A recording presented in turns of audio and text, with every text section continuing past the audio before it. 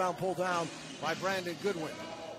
And a new shot clock for the Wolves. Ball stolen away. Grayson Allen, little drop pass to Nasby, too long on the trailer. Absence of Cousins gives it off to Big Hoss, who, by the way, as Grayson Allen shoots the three and he hits it, Big Hoss has really transformed that 7'2" body. Hoss with the ball, gives it up to Kavanaugh, who's just been all everything lately.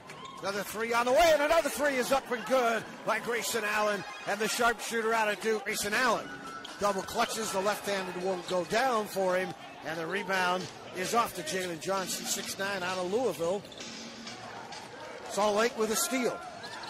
Nasby too long. Steph Branch on the layup. Kavanaugh down on the low block for Salt Lake. He'll give it up to Grayson Allen.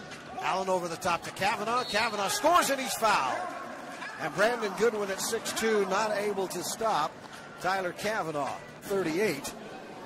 And the NIT MVP. Oh my, Lyles gave up an easy shot.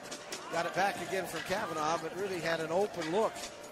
And now Grayson Allen uses glass. One-hands it and scored. Hands the basketball. Naz, alley-oop, and throw down to Allen. Oh my, Grayson Allen, dunk champion. A one-hander. Head in the clouds, and the throwdown. 16 lead changes in this one. Kavanaugh underneath by Tyler Kavanaugh from Grayson Allen. Johnson Odom with the basketball. Tyler Kavanaugh on him defensively.